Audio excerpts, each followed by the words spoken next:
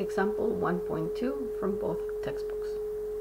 In this example, we have a tank filled with an oil which density is equal to 850 kilograms per meter cubed. The tank has a volume equal to 2 meter cubed, and we need to determine the mass of the tank.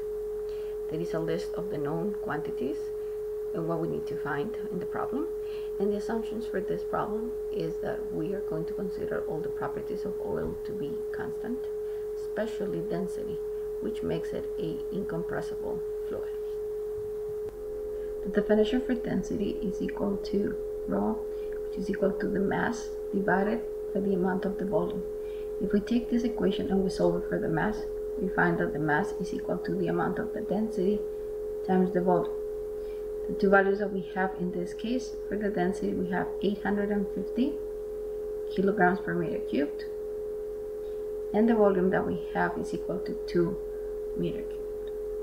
Notice that the volume units cancel, and then the value that we obtain is 1700, and the unit left is kilograms, which is a unit of mass, which is exactly what we're looking for.